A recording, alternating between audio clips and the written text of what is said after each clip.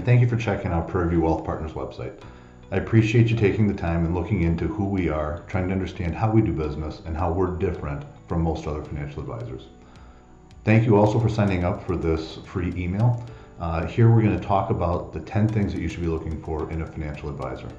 Now, I realize that if you're on our site, if you've been nosing around and if you've been checking us out a little bit, you're probably in the market looking for a good financial advisor.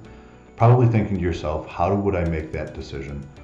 Maybe you've had an experience before. Maybe you know what you don't like. Maybe you've never done it and you're new to this experience.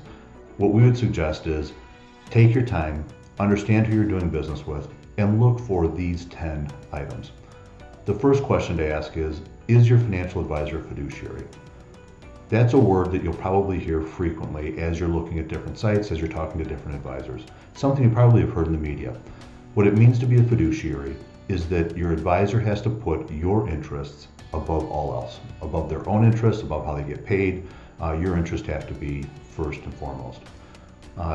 There are different advisors that operate under different agreements or different requirements. A fiduciary is one that we would suggest that you look for. We happen to be fiduciaries here at PrairieView, and we'll always put your interests first. The second thing is really an internal thing. Ask yourself, can I trust this person? Is this somebody that when they give me advice, I feel like I can listen to and I would be thankful for it and willing to act on it? If you feel as though you're going to be second guessing what advice is given, or if you feel like you can't really trust it all the way, then that's probably not a good fit, because financial advice means nothing if you're not able to act on it. So ask yourself, is this an individual or is this a firm that I think I can trust?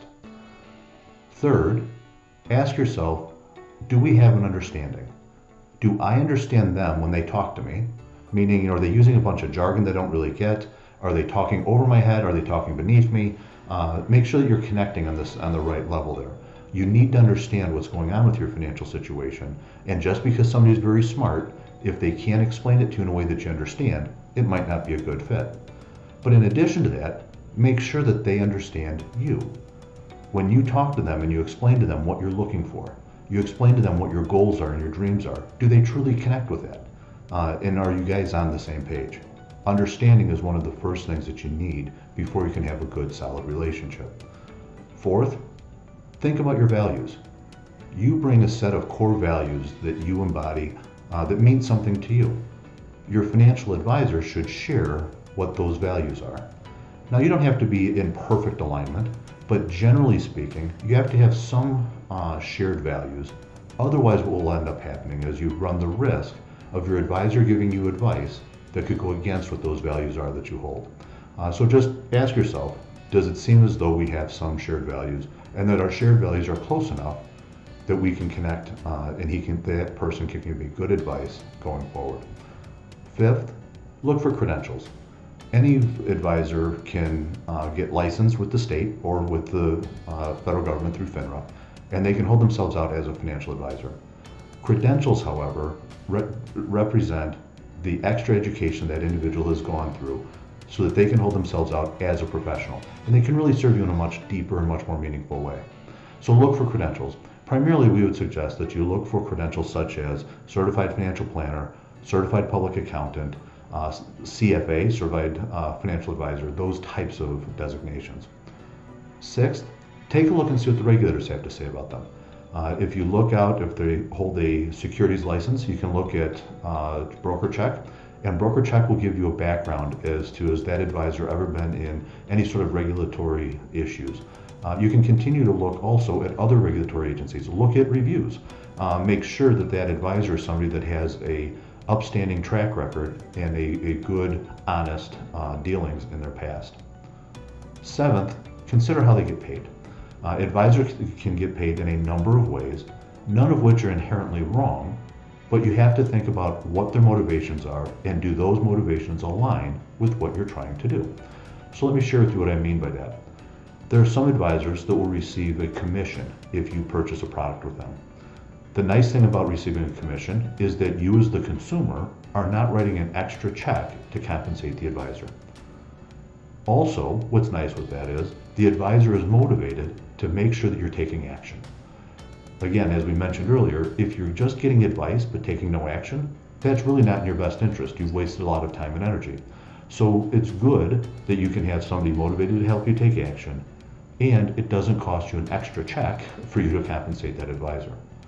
The downside is that the advisor might be motivated from a financial perspective to have you make a decision that makes them the most money. Just something to be careful of, not something that always happens, but something to be cautious of. Other times advisors will get paid based upon you investing your dollars with them. If you invest your assets with that advisor and they're managing those investments for you, many times they'll receive a management fee for doing that. In that relationship, the benefit is that usually those fees are based on a percentage of your portfolio. So as a percentage of your portfolio, you and your advisor's financial interests are perfectly in alignment. The more your portfolio grows, the happier you are. And the more your portfolio grows, the more your advisor makes, because the percentage on a bigger number means they have more income. So financially, you're in perfect alignment. The downside to that relationship is the fact that you're paying a fee. So that could have a drag on overall performance. Now, in a perfect world, your advisor will bring to you more value than what the fee is that they are charging. And that's what should happen. So in the long term, that fee that you're paying should really not be an issue, but just know that it can add to drag, if you will, on your portfolio if the advisor does not perform. The third way that advisors can get paid is you can write them a check for their time or for their expertise. In that scenario, most of the time we're talking about developing a financial plan where it's not really talking about product-specific types of advice. We're not talking about investments, we're not talking about insurance. We're really just putting together a financial plan for you that you can follow as a roadmap to get to financial success. Now, in that arrangement, the good part is that your advisor is 100% your fiduciary. They are giving you advice based purely on what you need. That's a benefit. The downside is, again, back to if we don't implement that, it doesn't really do you much good. So in our opinion, the perfect relationship that we think is there is when you understand exactly how your advisor gets paid, you understand the pros and cons to that, and you're comfortable with moving forward. In our practice, we think that all three of those should be employed. So for example, we have clients that will pay us a fee to put together a financial plan. In that case, we act completely as their fiduciary, making recommendations to them on a comprehensive basis. If they choose to have us manage their portfolio, there are times when we charge a management fee for managing that money. But also, if there are other products that are appropriate for them, we may help them purchase, say, a life insurance policy or an annuity policy, where there might be some sort of a commission-based income as well. The reason for that is we believe that the advice is key, but taking action on that advice is where it really matters. And if we can do a good job of helping you take the right action, then how everybody gets paid is really kind of mute, because you are in the place that you need to be in, and your advisor is still in business as well. So just know, how do they get paid? No right or wrong answer there, but understand it and know that you're in agreement with how that happens. Number 8, think about their technology. From a technology standpoint, today, things should be extremely easy for you to navigate. I like to think of technology as something that can be a tool. There are times when that technology can be overwhelming and can be intimidating. If that's the case with your advisor, probably not a good fit. You need to be comfortable enough with the technology that you can get full benefit out of it without being intimidated. Secondly, the technology can also be a sign of where your advisor is at in their career path.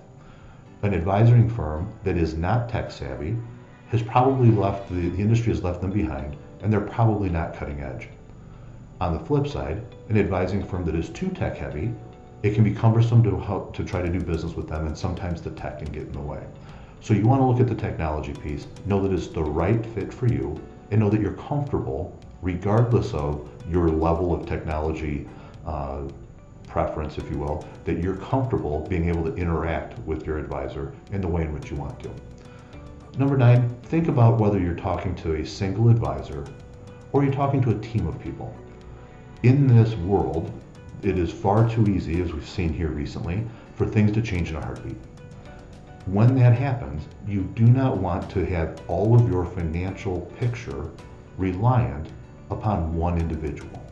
You never know. I'd like to think about it. If I'm ever out and get hit by a beer truck, I don't want my clients or my family to be in the lurch wondering, what do we do now? Tim handled everything for us. Now, being the founding member of PrairieView, this place is really important to me. However, it cannot be only me.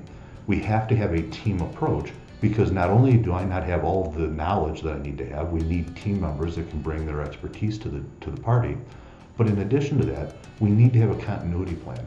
We need to know that if I'm on vacation, like I said, if I get hit by the beer truck or anything like that, you need to know that there's continuity. The team is there to take advantage of whatever we need to, if that should happen. And you need to know that your plan doesn't change.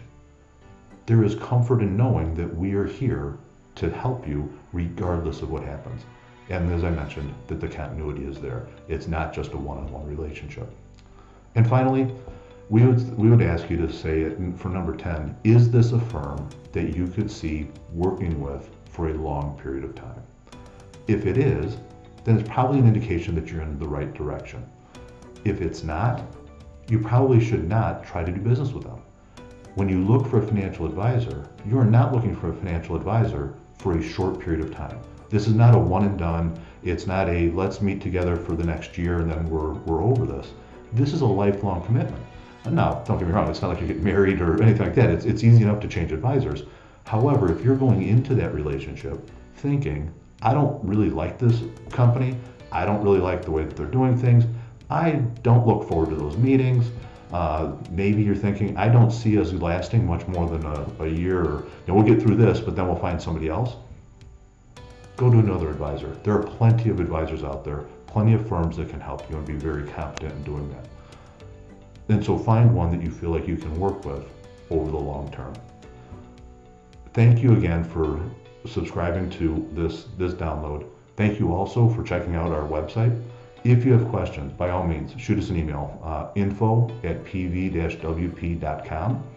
Give us a call, 708-326-4750. We look forward to working with you in the future and wish you well.